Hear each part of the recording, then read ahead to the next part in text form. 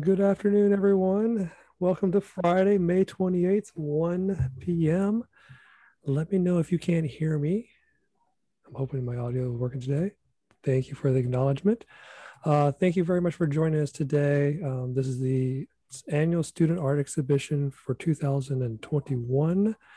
Um, my name is Min Carrico. I'm co-chair and faculty of the visual arts. And I'd like to take the moment to acknowledge the land that we stand on. I presently stand on and occupy land of the coastal Salish, particularly the Snohomish folks. And with that, I want to pass it off to Audie, my colleague, and she's going to kind of take it from there. Hi, everybody. Thank you for joining. It's great to see you and have you here to celebrate the publication and our annual art exhibit. So for those of you that aren't aware, the art department, every spring quarter, we have an annual student exhibit in coordination with our annual student publication produced by Min's visual communication students. So this year, given the pandemic and the absence of students on campus, we collected artwork from a number of our studios, including drawing, painting, design, photography, and our sculpture and ceramics programs.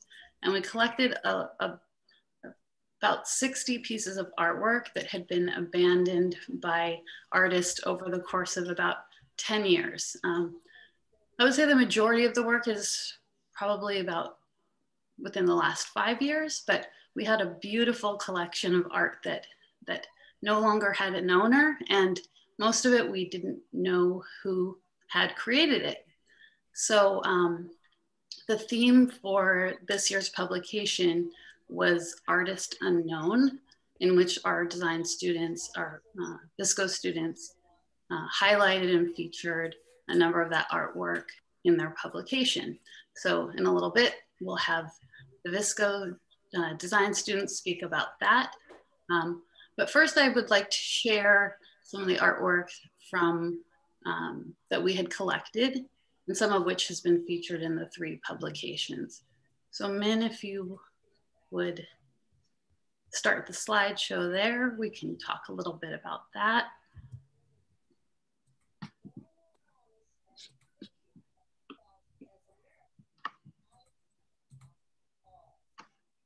Let me know if you can't see the slideshow. Yep, looks good. So these are some paper sculptures from our 3-dimensional design class. Again, we don't know who the artist is or why they left it behind. See some photographs, both digital and black and white photography is featured here. These were all printed and just left in a stack in the classroom. Or on various hard drives that we found throughout the computer lab. So we have some paintings and collages. And one of the objectives for the students, student designers, was to edit and choose and basically curate the entire exhibition for their publication. And hopefully later we'll talk about some of their ideas and what they were selecting and how they come to their decision to include work, or what to include or what not to include.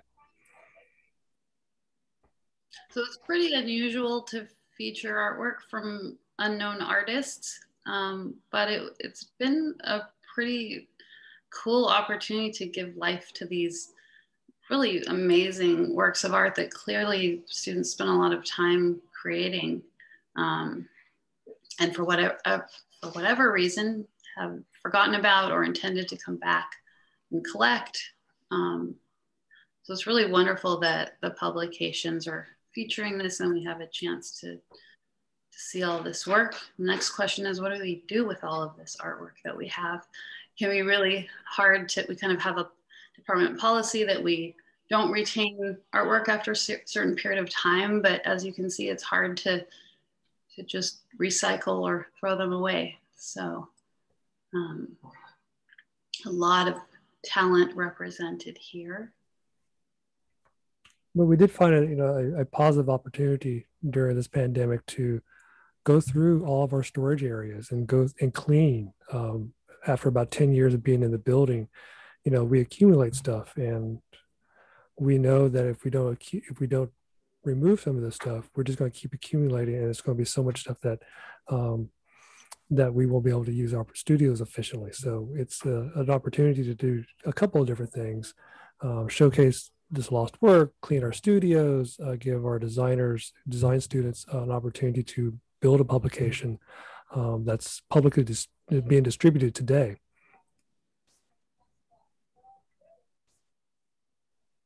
And really, in this publication, really demonstrates the vast diversity of work that we have, from sculpture to pottery to two-dimensional design, digital design.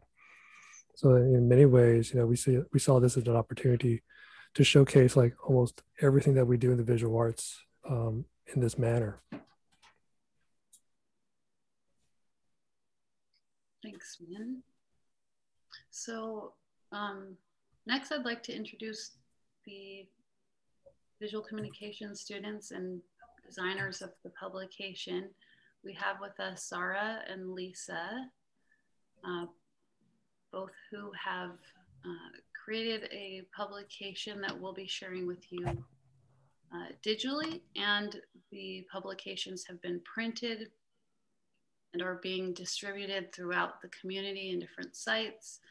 Min, can you speak to that? It seems like we have everywhere from Starbucks to perhaps some locations on campus. Are there other specific sites that we're intending to distribute these? Sure. We have a running list right now. It's slowly growing. I put it in the chat, and thanks to Melissa Guerreros, who's going out to deliver all this stuff for us. She apparently has reached a number of locations by the check marks, and the X's where she could not drop off things. But we're kind of keeping everything within about a 5-mile radius of campus.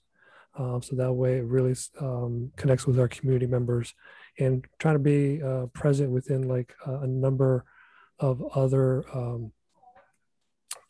locations where people can still frequent during the pandemic. I'm not exactly sure which Starbucks it is.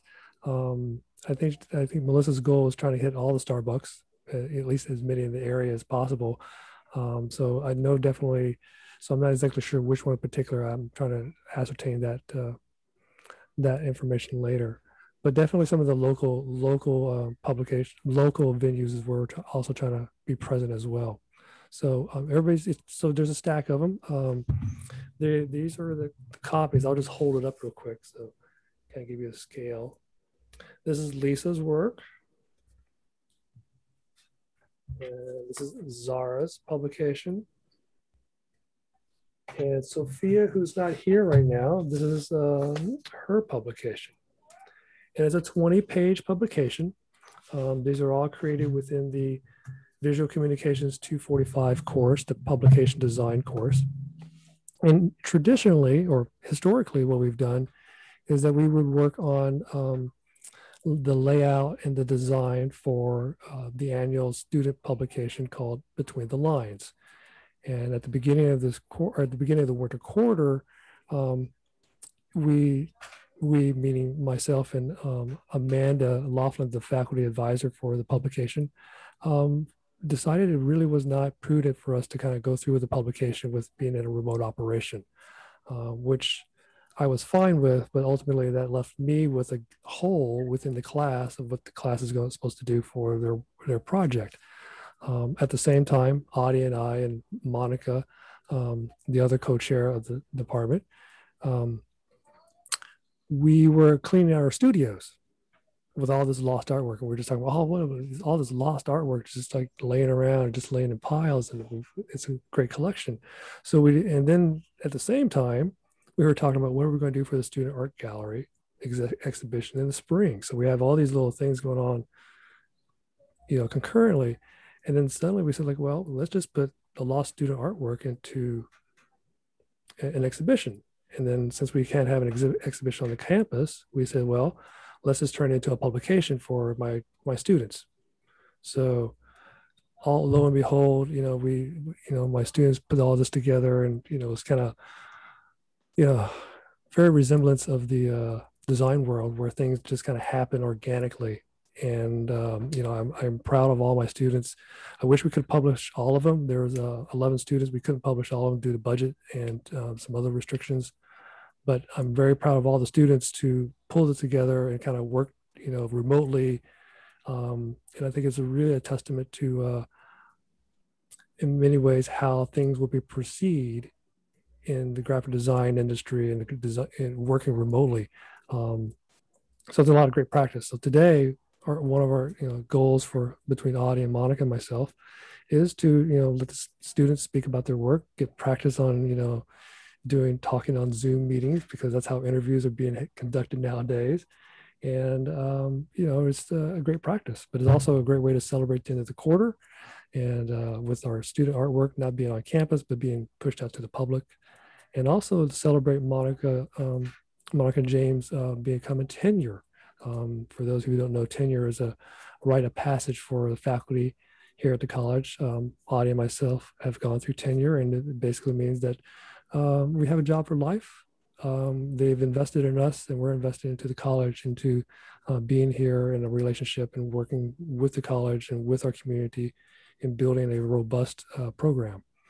So with that, shall we start looking at some of the publications? Yeah, I'm wondering if we can begin with introductions.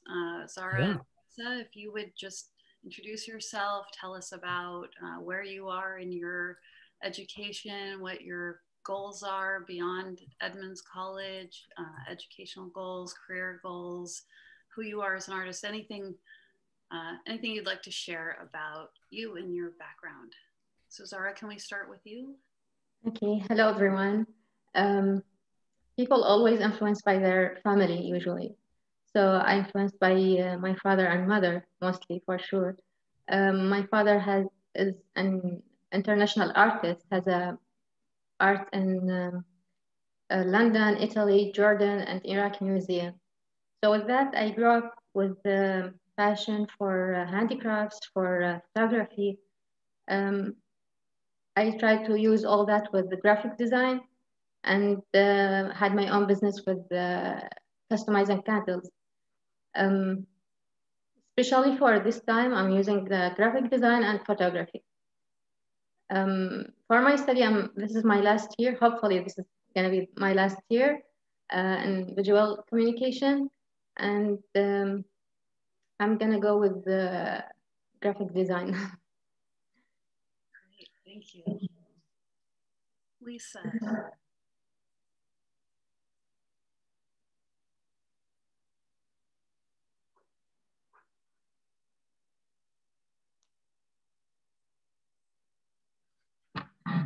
Let me see, we're having an issue with unmuting Lisa's mic. There we go. Okay, got it. So about me, I guess a long time ago, I used to work in printing, where I learned a lot on the job of kind of getting my feet wet with graphic design and the production process, and took a break to raise kids and decided before I go back to work, I'd like to go back to school first. So that led me to Edmonds, which was a fantastic choice. I'm sad it's my last quarter. That's kind of my story, I guess. Thank you, Lisa. Mm-hmm. Yes, thanks for sharing. Publications. So, well, let me, how about if we'll start with Zara, and then I'll share the printed publication so everybody kind of get a feel for it. I know it's going to be kind of hard, but I'll put the PDF of the version online, so that way people can look at it, and maybe able to examine it a little bit more closely. But so this is Zara. I just want to move this.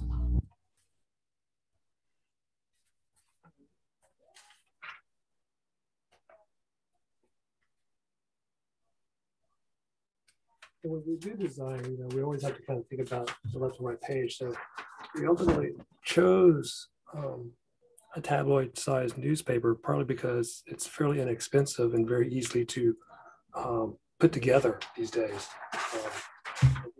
These are actually printed in just outside of London and then shipped over here. But this is what the printer only does is specialized newspapers. So we wanted to give the students a very broad, canvas to kind of work on.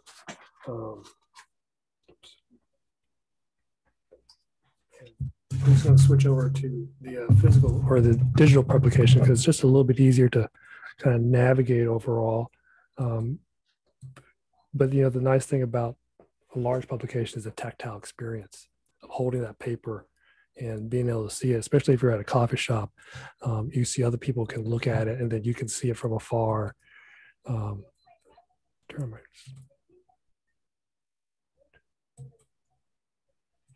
the nice thing about having something physical to hold in your hands, we're all consuming images and art all the time, just swiping through our phone, and we look at it for just a minute, but to have something to hold in your hand, an object, is just really pretty special these days. Right. Unfortunately, the digital version has some problem with the masthead here, but we'll just you can see it. I'll hold up the hand version, but ultimately, we also featured a page for the fall and the winter artist who exhibited on the college. Of course, did we, for the visual arts, we had to kind of rearrange our schedule and rearrange the location for our winter artists, but they adapted as well. So it gives also the story about the art that's being published or being hung at the campus.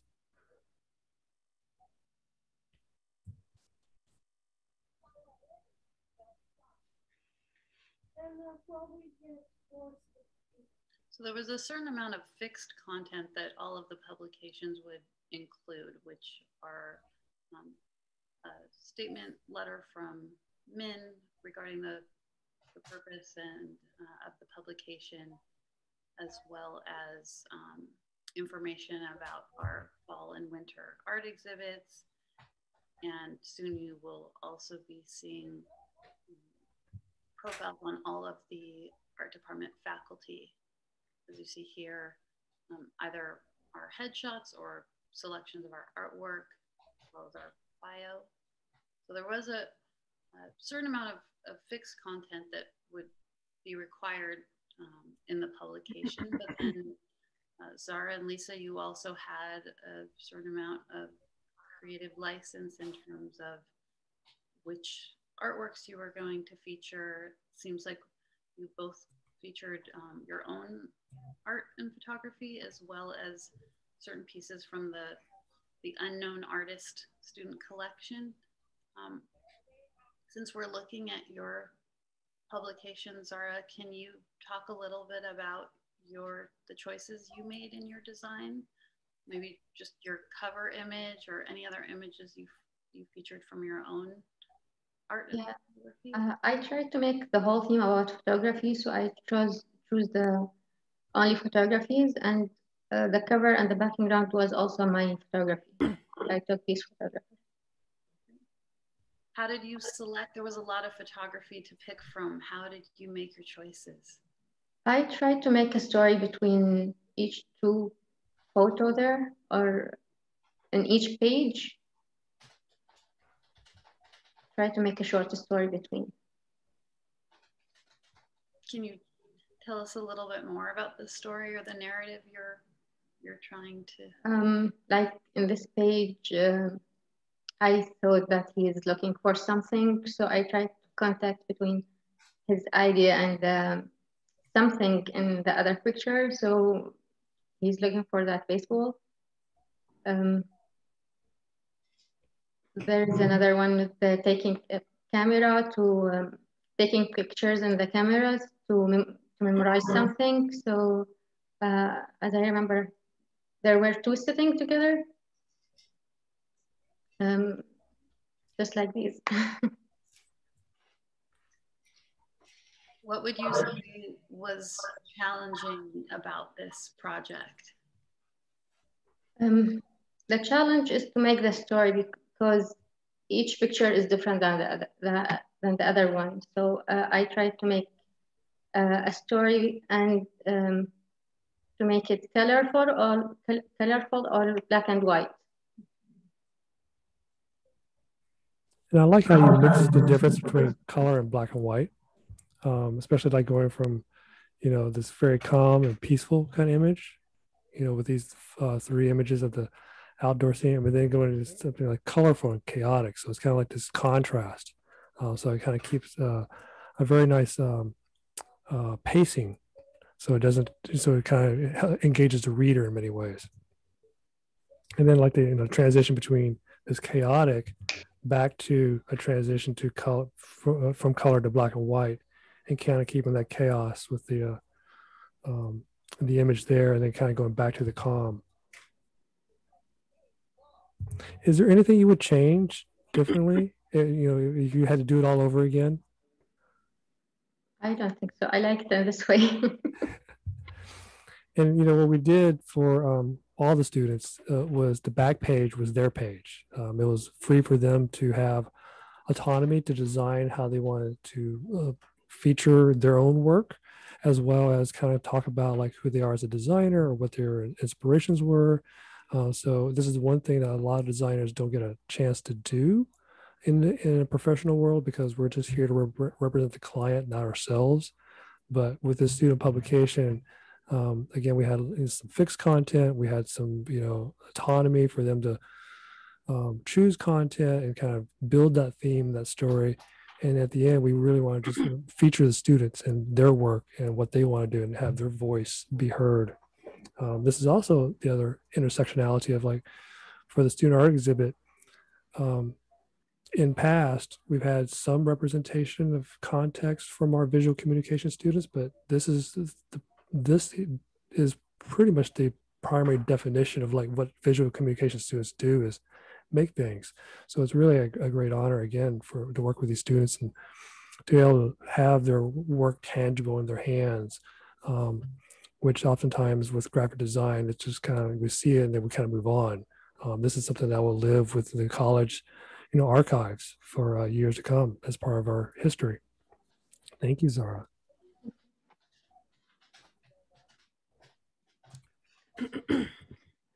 Love to hear from you, and maybe Min, you could just briefly hold up the hard copy. Yeah. Oh, we have Zara's. Oops. Yeah. There we go. Can't see it. Lisa. Here we go. Again, and Lisa, and the wonderful thing about design and publication is that you can play with the front page and lead it to the back page. So you're, bleeding over and you have this sense of a much larger picture. And, it's a pretty big canvas to kind of work on and be able to display this work. I'll just do a couple pages here from the inside. Again, the fixed content. And, for designers, this kind of work is like a puzzle, because I think the common concern from all the students was the faculty page and how do I fit all these words in these images and lay it out that's organized in a manner. Or how do I work with just two images and work with negative space, and how negative space becomes part of the process of the design layout.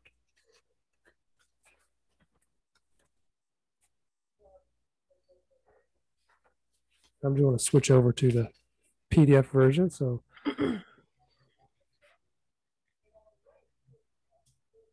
Lisa, of course, I was so pleased to see your cover image, which is your own painting that you did in my two-dimensional design class.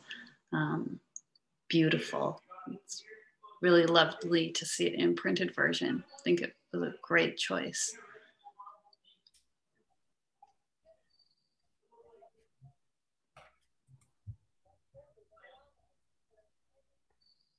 I'm sorry to say that the screen is cutting off part of the publication.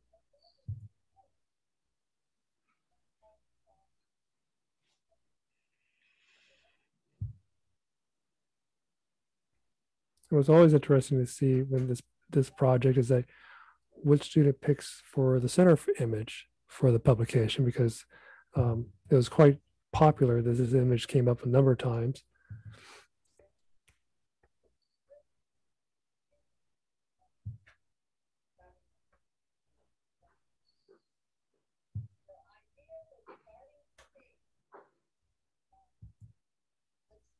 And this is the page that all the designers had concern about, because there was about 150 words from each instructor, plus their selfie, plus their image from their artwork.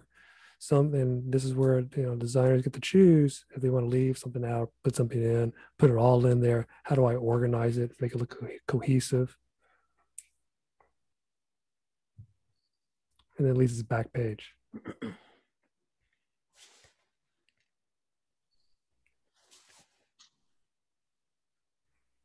So Lisa, I have some of the same questions for you that I asked Zara, just about how you made your selection of artwork, what the process was like for you, challenges, things like that. So it was really fun to go through all the artwork and try and find pieces that might look to get good together on the same spread, and then try and chain them all together so that one spread would kind of lead into the next page, and just to kind of have that rolling visual story going out throughout the publication. And then doing the layout was something I really enjoyed too, because it's something I get a kick out of. This page right here, the instructor portion, was the biggest challenge, to try and figure out how to get it to fit and not be overwhelming, and figure out if everything could go in or if I had to leave something out. And I think one of your questions too was if there's anything I would change. I don't know if I would change this page, but I would maybe want to go back in and play around with it a little bit and see if there was a way that I could change it up to make it just a little more, just a little different. Maybe just change it up so it's not so kind of all the same on both sides. But overall, I'm pretty happy with the way it all turned out. It's impressive you were able to fit in both the profile photos and the example of the artwork, along with obviously the text. So that's quite the design challenge.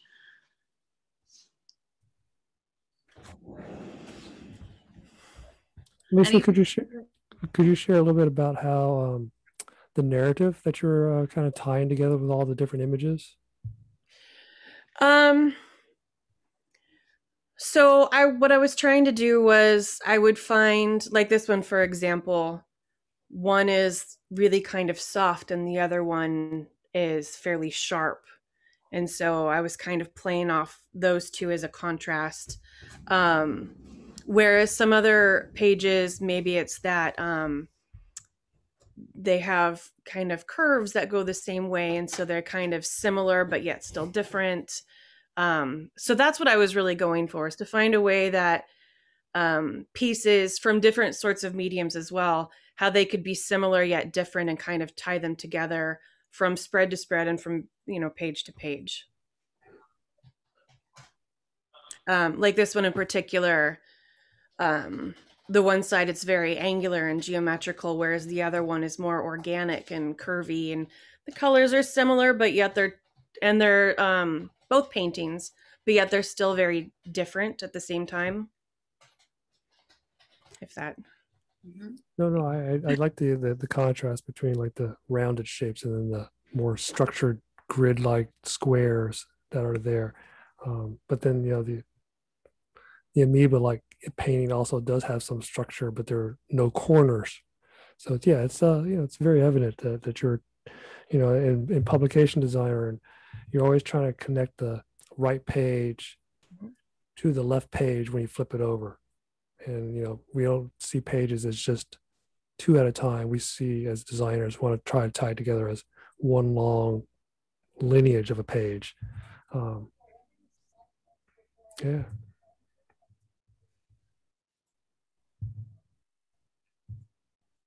Which one's your favorite layout? Um, hmm. I don't know if I had one that was well, could I say the cover? Yes, you can. I Of love course. I love playing with bleeds, and so I loved that with the cover I could bleed across the back.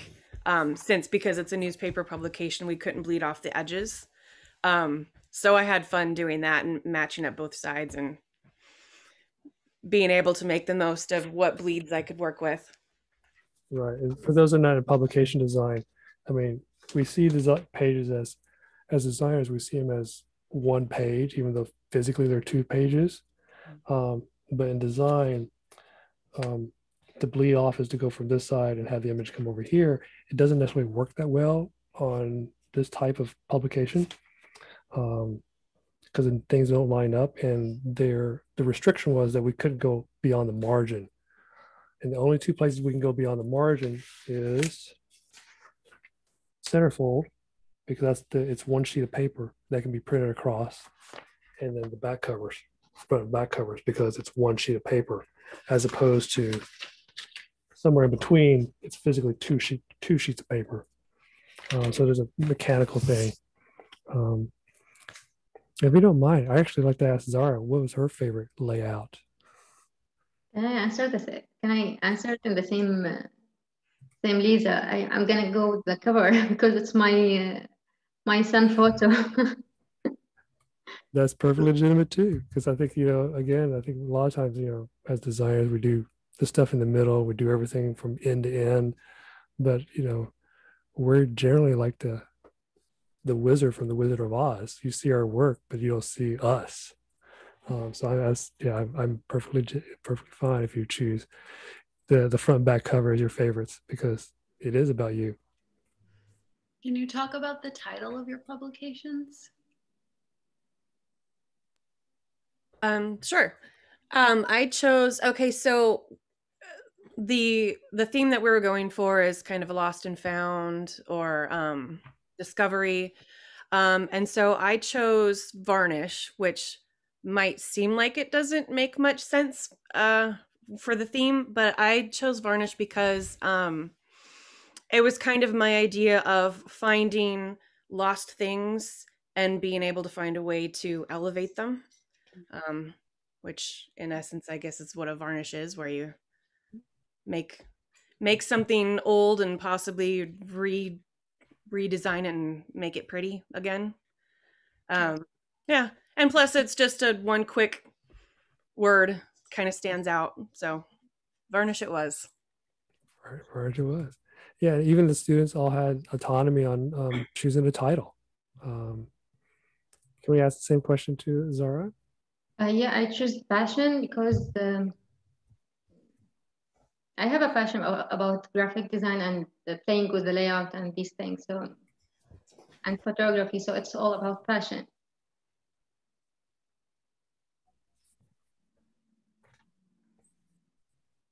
I have a question for both of you. How do you see art and design? What is the difference between art and design? Both have taken art classes and you're in a design program. It's a question I often pose to my design students as well as my art appreciation students. So what are your thoughts about what is art and what is design?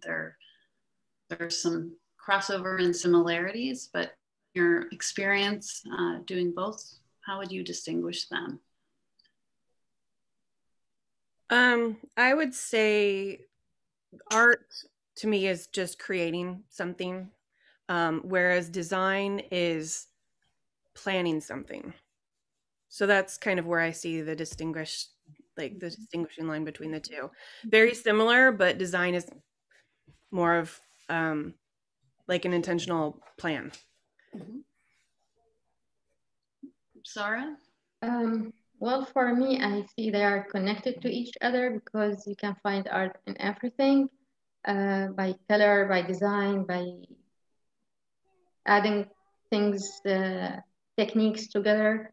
Um, I have my own business with the customizing candles, so I use art and designing together in these things. Yeah. I mean, both are forms of visually communicating to an audience, right? But as you said, Lisa, design has a plan or solving some kind of a problem, or there's a purpose there. Again, I mean, not that fine art doesn't have a purpose, but I'm always asking that question to my students. And given your role in this, I was curious about your perspective on that. Are there any other things either one of you would like to share about your involvement in the publication, your process, your inspiration, ideas? Or even aspirations, because I think, this is a great place. I know not everybody's graduating this quarter, but definitely within the next 2 quarters, there's going to be completion here. Yeah, aspirations, Tim. Anything you want to add? And also, by the way, folks, if you want to drop a question to anybody, just drop it in the chat box. Audie and I are both monitoring it, so we can feed the questions to our guest.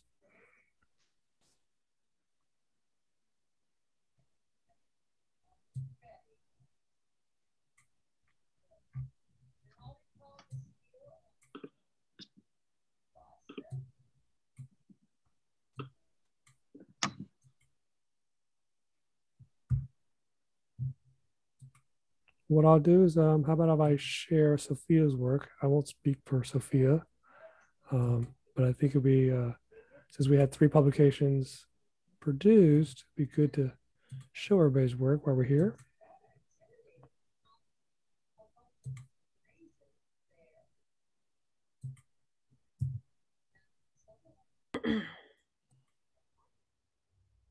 There we go. So there is Sophia O'Hara's publication. I'll hold the physical version for first off. So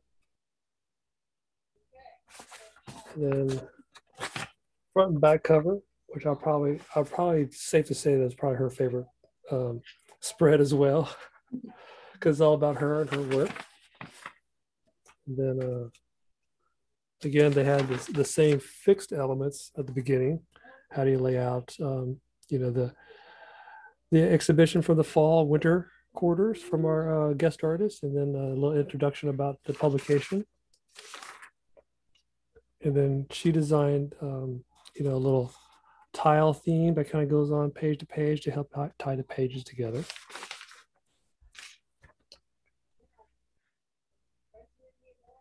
And I'll go ahead and just go to the PDF version, so make it a little bit easier to read, so you can take a glance at it.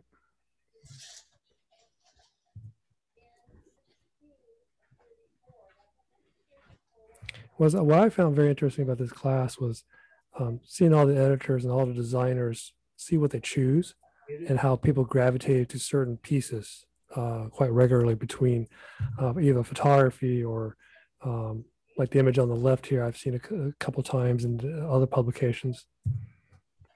And then the centerfold, this is the most popular image throughout all the publications, and most people put it in the center.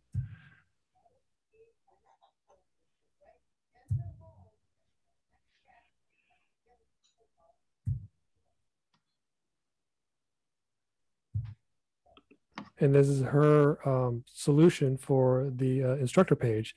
And she tied in that hexagon theme for all the images for the instructors. Yeah, I think there's always that,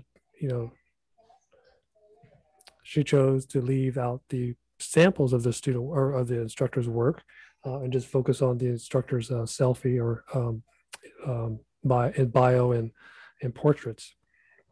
And then Sophia's last page, where she talks about herself and talks about her work and her aspirations.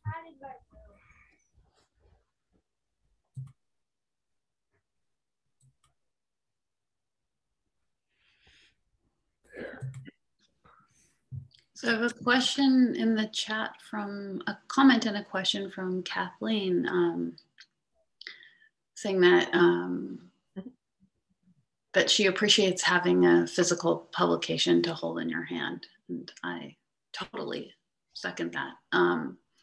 Her question is for the artist: how important is attention to detail to you? Do you prefer simple images or highly detailed images? Oh, and it's actually Jake. Jake is Kathleen. Thank you for the question, Jake. So Zara and Lisa, just to repeat that, how important is attention to detail to you? And do you prefer simple images or highly detailed images?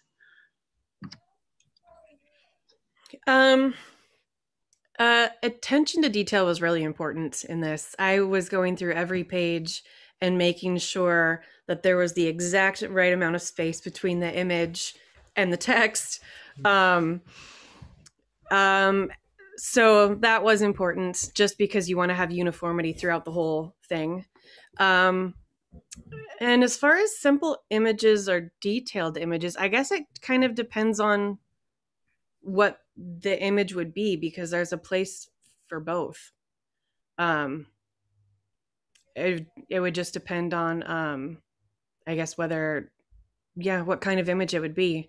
Sometimes it's really nice to have something really detailed where you can get in there and really dive deep into it. And sometimes something more simple is nice as well. And it's just good, great, it just in its simplicity. So yeah, it's kind of a iffy answer, but it just depends, I suppose. And Jake says, right, it depends on the situation. And I do like your thought process, Lisa, of having contrast, but also the, in the layout, but also that the images complement each other. It's a tough line to walk, having contrast and also images that complement each other well. So I think some of those pieces represent more detail, while others were just more kind of bold and graphic, and you really walk that line nicely. Mm-hmm.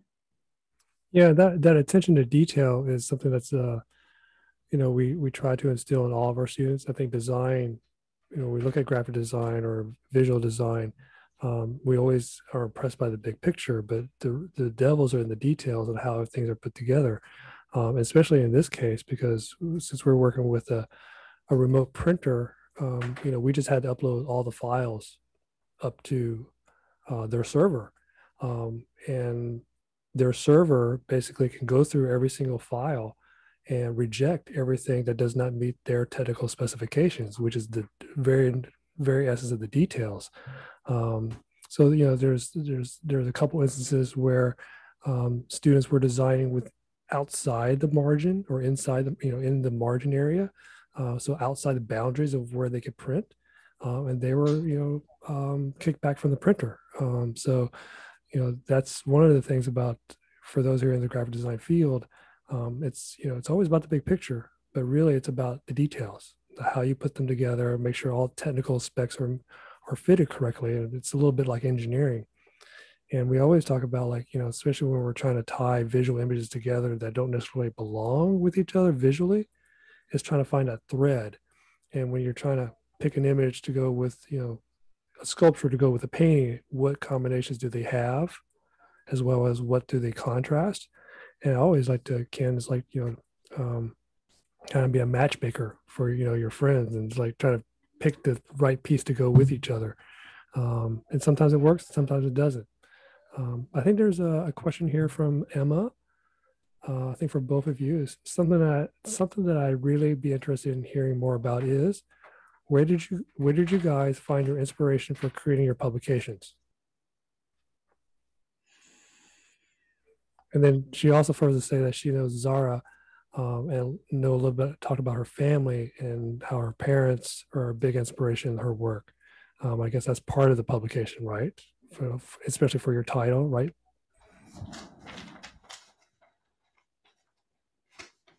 Well, I always to go online and check for inspiration more to see what's the new ideas, to find something new always, and try to, in that way, I try to do something new. I don't want to copy someone else, but to find a new idea. How about you, Lisa? Similar. Looking at other colleges' publications helped, because I could get a good idea of what they were doing and what worked, to give me an idea of a direction that I'd want to go, but also not to copy them as well. So, and there's a lot of really great publications out there. I know, Min, you had linked several for us to research on, and so that was really helpful in finding some sort of inspiration in the direction I wanted to go. Yeah, I'm a large proponent for just searching online. I mean, there's so many, when in comparison to 20 years ago, when you were searching online, it was very difficult and arduous. It was almost hard to find a lot of things.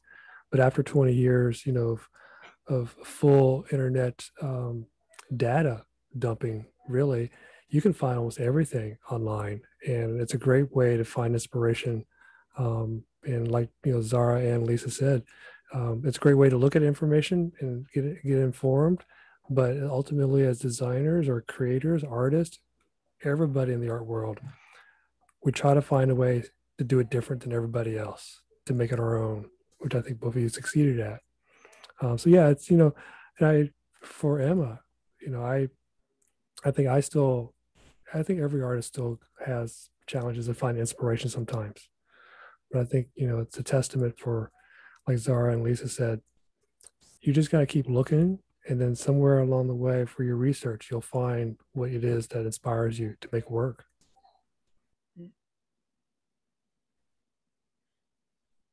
Thank you for that question. I'm curious what your takeaways are from this project, what you've taken away that you will use as an artist and as a designer, and what you've taken that could be a skill or experience that will apply to your career path. I'm sorry, the voice is getting. Can you repeat the answer? That question, sorry. Yes, thank you. What are your takeaways from this project? What are you taking away, experience, knowledge that you can apply to your art and design, and that skills and experience that will help you in your career? Everything was new for me, so it's all a new experience. It's for sure it's gonna be a great thing for my resume. Mm-hmm. It's a beautiful portfolio piece. Yeah. Definitely. Any new insight that inspires your art, or anything that informs the designs that you'll be creating in the future? And Lisa, that's a question definitely for you as well. Well, I found that I really enjoyed the project. I like doing layout. I know I'm repeating myself. I already said this earlier, but picking the pieces, putting it all together, laying it out with, negative space and hierarchy. And I just really enjoyed it, to the point where I'm leaning toward thinking that might be what I want to do after graduation, is find a job doing something like that would involve layout. But we'll see. I'm just so excited to graduate, and I'm also very sad that it's my last quarter. Done a lot of great things while you've been here. And you raise a good point. I mean, in a way, this has become a curatorial project. You're curating our student art exhibition by your selection of which artworks are going to be featured and how and where. And so you're doing quite a few things within this one project. It's really awesome. Meryl asks a question. Is there an artist or artists that either inspires you or challenges your approach to your work or design?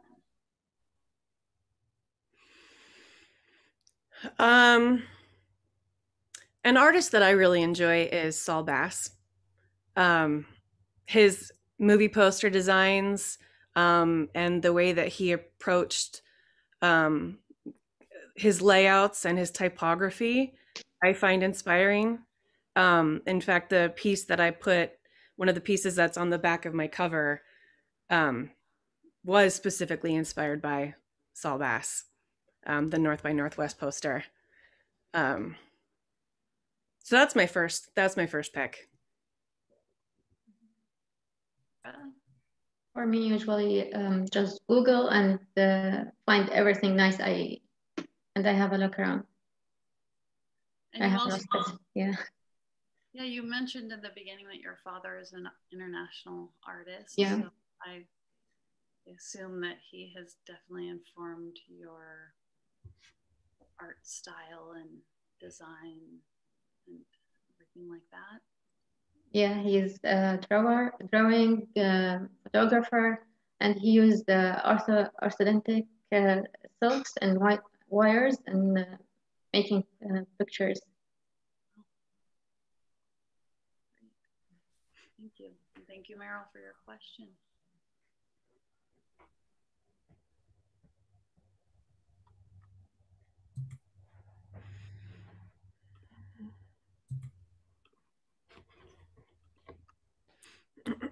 Well, folks, we're approaching 152, just towards the conclusion of our activity or exhibition for student artwork. Are there any final questions from anyone?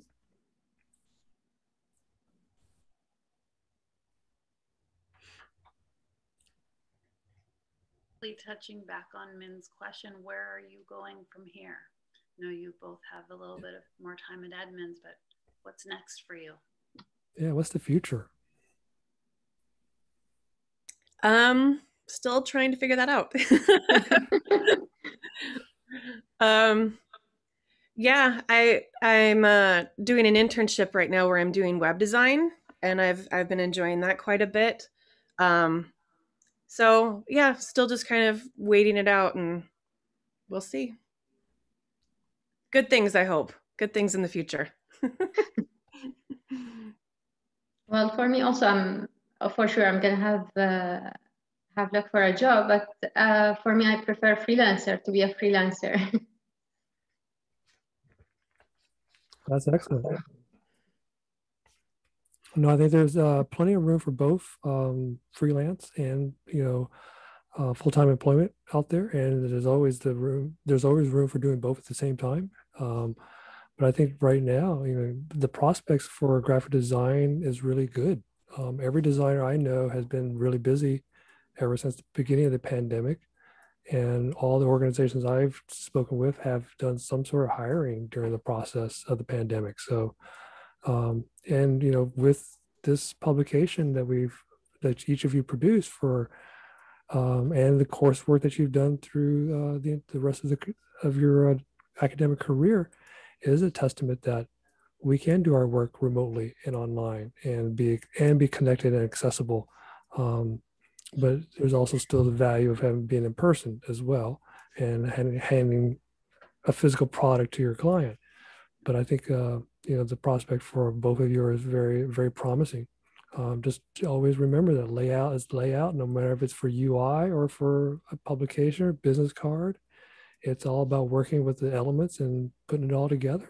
And I think both of you did a great job. And I just, want to say thank you for being part of the program. It's been wonderful watching your academic success as well as your design aptitude grow. I remember very fondly some of the early projects that were created. But thank you. Congratulations, you too. Congratulations for joining us as our publication release party and alternative art exhibit. I also want to thank you, Min and Odi, because you were always there. Every email, every questions, you always will be there. Thank you very much. Glad to support. My pleasure. My pleasure. Thanks, everyone. Have a good weekend. It's a 3-day weekend, so don't check in on Zoom on Monday. All right. Thank you. Thank Yeah. you. Thank you. Bye. See you next week. Hey, Audie, you want to hang out real quick? Yeah. Let me turn that off.